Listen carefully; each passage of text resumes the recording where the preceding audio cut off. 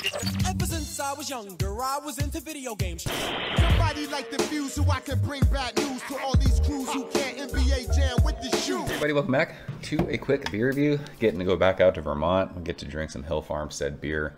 How blessed are we?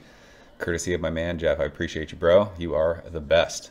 I've said this before. For my money, I think Hill Farmstead is the best brewery in the United States as far as them brewing almost every style, world class. Everything I've had. I've never had even an okay beer from Hill Farmstead. Their beers are unreal. So I'll die on that hill. I'll fight every one of you. Hill Farmstead, for my money, is the best that there is as far as like across the board. Every kind of beer from them, saison, pale ales, lagers, IPAs, double IPAs, stouts, porters, like everything. It's insane how well made their beer is. So this is Song of Spring. I've never heard of this beer. I don't know if this is something new or if it's just something that they brew. I've never had this beer before, so I'm stoked to check out a new Hill Farmstead beer. This is a Pretty Label India Pale Ale brewed with New Zealand and Vermont hops. Don't know what that means. They are in Greensboro Bend. They do not put alcohol on the labels of their beers. I'm not sure why, but I think their IPAs are 6%. So, canned on April 1st. It's an April Fool's beer. So time of recording, just over, let's see here, 25 days in the can, so 3 weeks. We are using our Hill Farmstead glass because you guys know beer tastes better in proper glassware.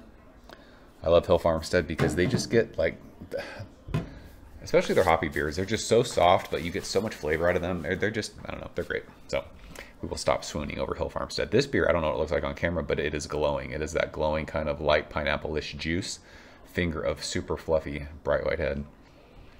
It looks awesome. I love this little Hill Farmstead glass. Geoff sent me this, I don't know, a couple years ago. I always use it when I drink Hill Farmstead. So let's smell this thing.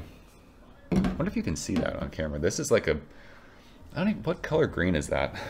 It's like a mint green with kind of light text on it. I don't know if that even shows up on camera. So let's smell this.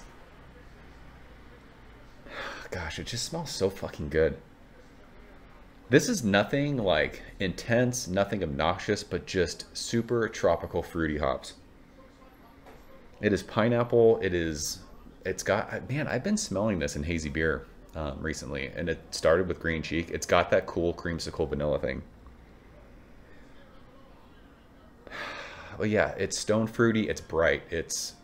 I think pineapple is the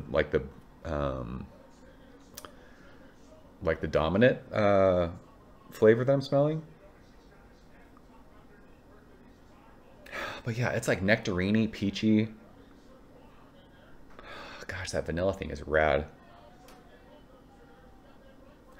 It smells like hop candy.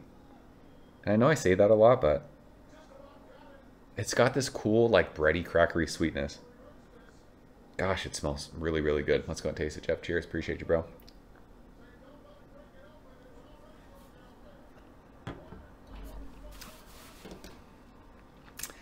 That is a fucking tasty beverage.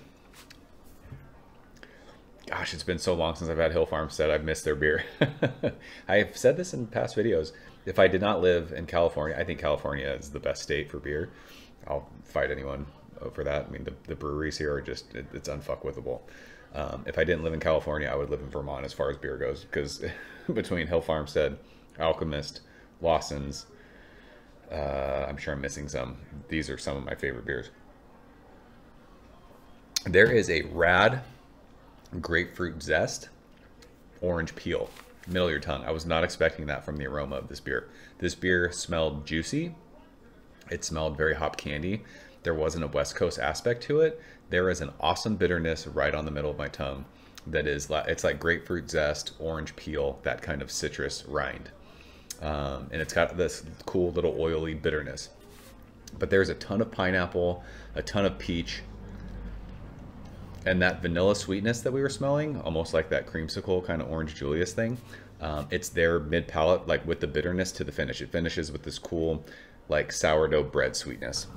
This beer is ridiculously drinkable. I mean, it's 6%. It's nothing crazy, but yeah, this is really, really good.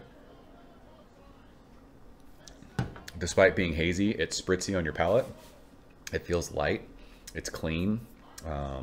Finishes moderately dry. That's awesome. I mean, I don't know how many hops are in this.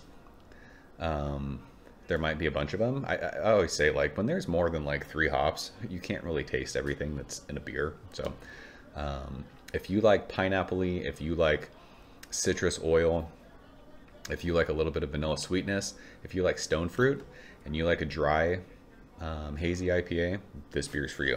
This, again, we mentioned it in, I think it was the last Green Cheek hazy beer that I drank. It's not obnoxious, it's not chalky, it's not yeasty, it's not hop burny, it's just ridiculously delicious. Awesome stuff. So that is Song of Spring from Hill Farmstead. Have you guys had this one? Is this a normal beer? Can someone give me some more info? I'll look it up, I guess, after I'm done, but I've never seen this beer or this can, so it's fun to drink new Hill stuff. Jeff, I appreciate you, bro. Thanks so much for sharing this one. This is fantastic. So that is it. Appreciate you guys watching. I will see you soon. Cheers.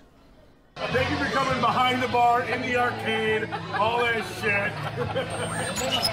Ever since I was younger, I was into video games. Somebody like the views so I can bring bad news to all these crews who can't NBA jam with the shoe.